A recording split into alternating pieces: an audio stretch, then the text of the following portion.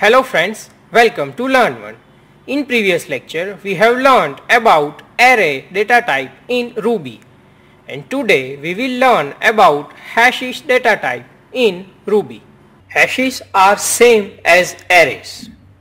Arrays store its value by using index, while hashes store its values using key and value pair. So the main difference between array and hash is hash uses key value to store its values. We can store multiple objects of different types to our hash. Hashes assigns value to its keys. So if I want to use some values, for that I need to use it by using keys. So here in example you can see that I have created two hashes, first hash and second hash. The first hash contains keys that are strings, but the second hash that is contains symbols as a keys. So for hashes we can create hash with two types. We can add keys as a string and we can add keys as a symbols also. How to access elements of hash? For accessing elements in hash we need to access by using keys. For example, here in my first example I want to use my value foo. For using foo value I need to pass its relevant key. Here in example the key is 1. So what I need to write is put s and my hash name, that is first hash, and I need to pass the key into the bracket, that is 1 here in my example, and it will return me my desired output, that is foo. Suppose I want to access a second variable, that is bar. I want to access bar value from my second hash. So for that what I need to do is I need to write my hash name, that is last hash, and also need to key related to that value bar. So here the key is 2 and it is symbol. So I need to pass that symbol into my brackets. So last hash, and into the bracket I will pass a key, that is 2, and it will return me a value bar. So this is how we can easily work with hashes. Now we will see practicals of hash.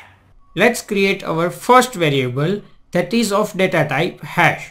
So our name would be first variable and we will create hash. So the key value pair that we need to generate, our key is first and its value is 1. Let's create another pair, that is key is actually a second and its value is 2. Let me add third pair, third, and its value, and this is how we can create hash. So our hash is ready. Now if we want to check its base class, we can use class method first dot class and it will return its base class, that is hash. Now I want to access its second pair, that is its value is 2 and its key is second.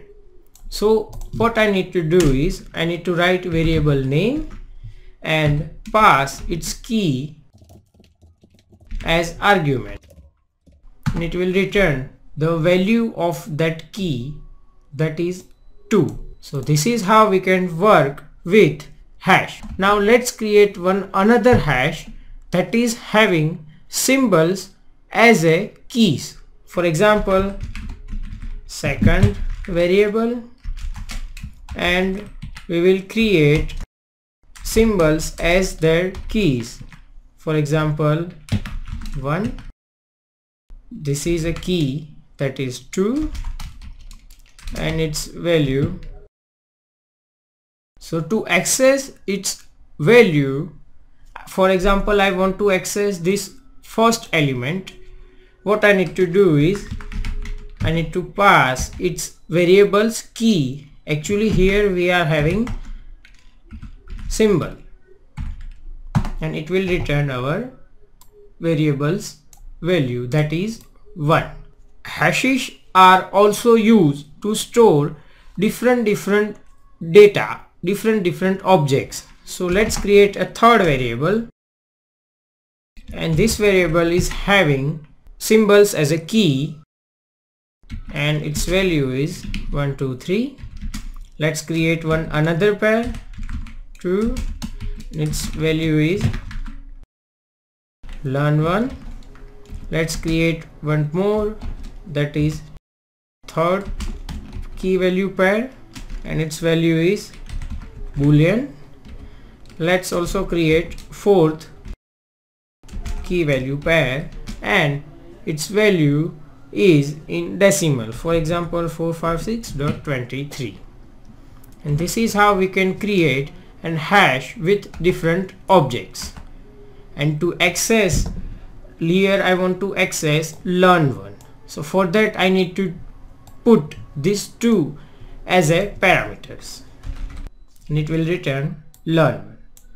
So this is how we can work with hash in Ruby. In next lecture we will learn about string data type in Ruby.